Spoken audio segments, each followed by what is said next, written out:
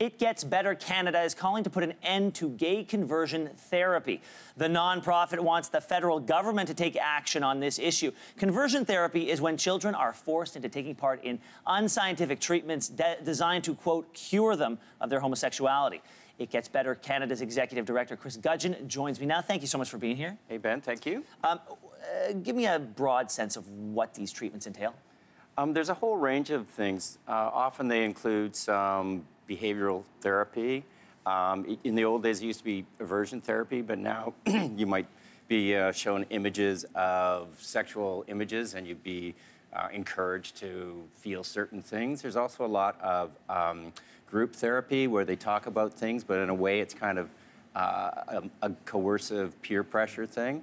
And there's a lot of just praying, trying to pray the gay away.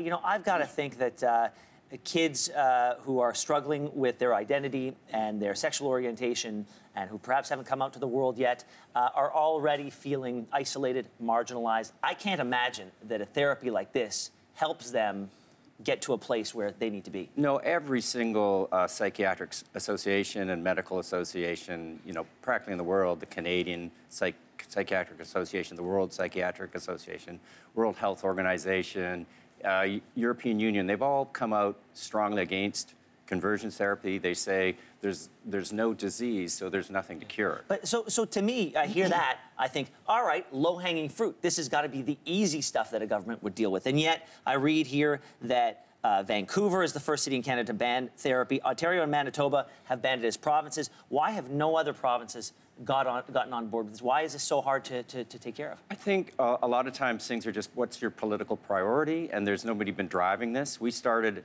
a Change.org campaign called Right to Be You Canada about 3 weeks ago. We thought we'd get 5,000 signatures. We've got 25,000 already.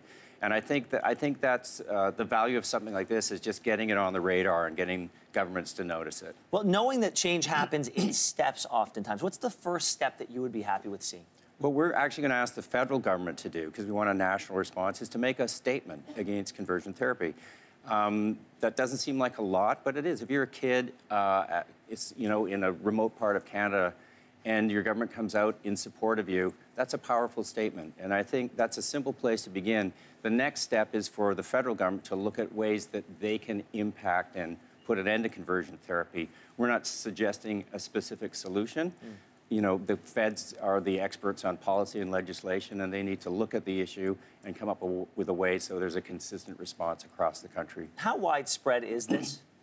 It's really hard to tell because a lot of the organizations that put this on kind of do it under the radar, so they might have a camp on or a retreat or some kind of youth session. So there's no idea of there's no specific idea of numbers, but notionally, in our campaign, the responses that we get from people, the comments are broken down into two things. First of all, it's people saying, I can't believe this is going on in Canada.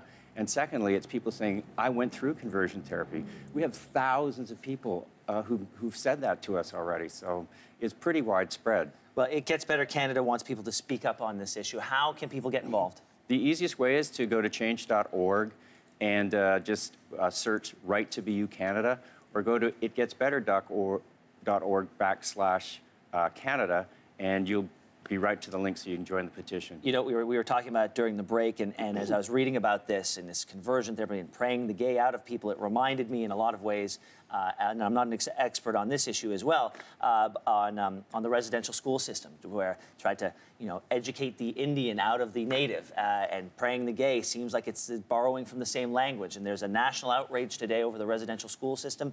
Maybe with this movement, we can get people to feel the same way about gay conversion therapy. I hope so. I mean, the residential school thing was very organized and came from the very top, and this is a little more grassroots, but a federal response, a national response would go a long way to changing things. Gudgeon, thank you so much for being here. Thank you, Ben. I appreciate it. And you can find all the details on our website.